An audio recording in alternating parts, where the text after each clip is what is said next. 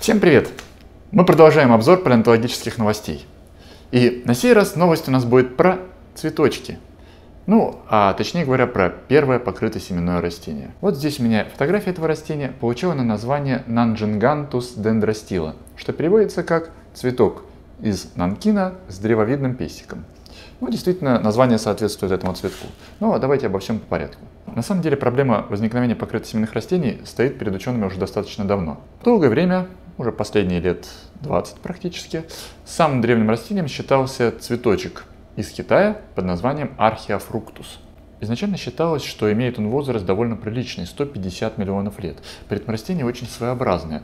Оно покрытосеменное определенно, то есть семена были спрятаны внутри завязи, но при этом как такового цветка в привычном понимании у него еще не было. У него как бы все его элементы этого цветка, лепестки и прочее, были разнесены и вытянуты. Поэтому вид у него получался довольно-таки своеобразный. Действительно, почему бы вот такому растению не быть самым древним? А потом все это укомплектовалось и получился цельный нормальный цветочек. Все было бы неплохо, но только потом стали переизучать отложения, в которых был найден этот самый археофруктус, и оказалось, что возраст его сильно завышен. Он имеет возраст всего-навсего 125 миллионов лет. На самом деле 125 миллионов это, конечно, тоже солидная цифра, но все-таки не юрский период, а меловой, значительно позже. Хорошо, с археофруктусом не задалось, но в 2015 году появился новый кандидат, и получил он название эоантус. Кстати говоря, опять же из Китая. И все-то с этим эоантусом хорошо, и вид у него довольно древний, такие листики своеобразные, похожие на ложки. Таких у современных точно нету. И породы вроде бы древние, возрастом 161-164 миллиона лет. То есть вполне себе прекрасный кандидат на название самого древнего цветкового растения. Но вот проблема в том, что нашел этот цветочек вовсе не ученый, а студент. И место, в котором он нашел, он указал так не очень точно. Поэтому возникли сомнения, может быть, он был из гораздо более поздних отложений. Критиковали эоантус, но что же делать? Кого же назвать самым древним цветком? И вот, наконец-то, появляется новый кандидат под именем Нанджингантус. С возрастом, между прочим, еще более солидным. 174 миллиона лет. Это ранняя юра. Все прекрасно. На самом деле, на сей раз китайцы уже не торопились, чтобы их не смогли раскритиковать и сказать, что, мол, опять вы халтуру нам подсовываете. Они изучили как следует отложения, детально определили возраст, после чего собрали приличную коллекцию, изучили этот цветок со всех сторон. Более 200 экземпляров отдельных цветов было. И лишь после этого они опубликовали свою работу. И нарисовали реконструкцию этого цветка.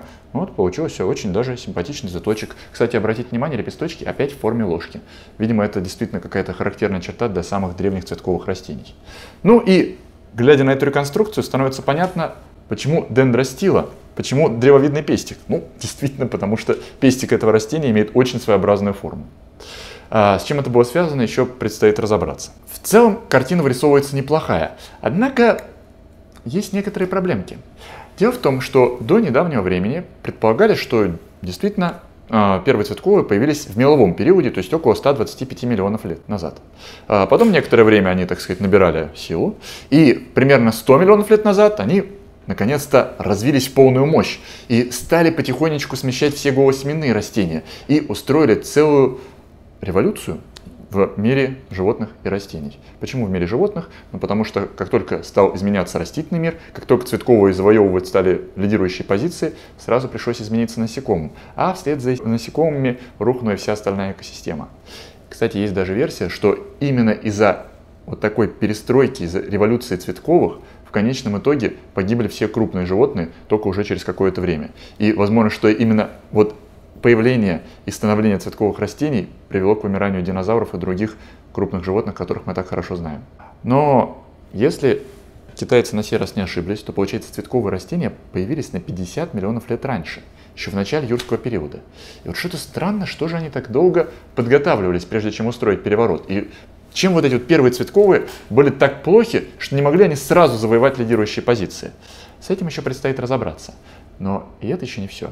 Ведь есть и другие датировки появления самых древних цветковых растений.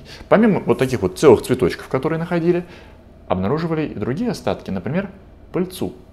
И вот однажды в Швейцарии была найдена пыльца возрастом 242 миллиона лет. Она, правда, у некоторых специалистов вызывает сомнения. То есть некоторые думают, что все-таки, возможно, это своеобразное голосеменное растение. Но если специалисты не ошиблись, и все-таки это покрытосемянные, то получается, они возникли еще раньше, почти на 100 миллионов лет. Почти в самом начале триасового периода. Но в таком случае действительно цветковые растения очень долго подготавливались, чтобы устроить переворот. Но это еще не все. У ученых есть еще и другие альтернативные способы, как можно выяснить, когда появились первые цветковые растения. Для этого можно воспользоваться уникальной методикой, известной как молекулярные часы. То есть берутся какие-то современные растения и восстанавливается их более-менее полный геном, сравнивается между собой и пытаются восстановить, как происходили мутации, и с какой скоростью они накапливались, и когда жил последний общий предок. В деталях объяснить это будет довольно сложно, но идея примерно такая. Если проверить концепцию возникновения цветков молекулярными часами, то получаются цифры совсем другие. Получаются цифры именно начала мелового периода. И это очень странно, казалось бы, потому что вот вам, пожалуйста, цветок, который на 50 миллионов лет раньше. Но на самом деле возможно, что и те, и другие специалисты правы. Есть такой вариант, что первые цветковые растения, вот типа нанжингантуса, они по сути не были предками современных цветов. Это был первый эксперимент эволюции, который получил все признаки покрытосемянных, но альтернативным путем. Это была отдельная ветка родословной растений. Потом она исчезла, и цветковые растения появились вновь появился этот комплект признаков, но уже немножечко на другой основе. Поэтому возможно, что предок всех наших настоящих покрытосемянных растений действительно имеет возраст примерно 125 миллионов лет. Но, впрочем, пусть ученые дальше разбираются, ну а мы будем держать вас в курсе событий. Оставайтесь с нами.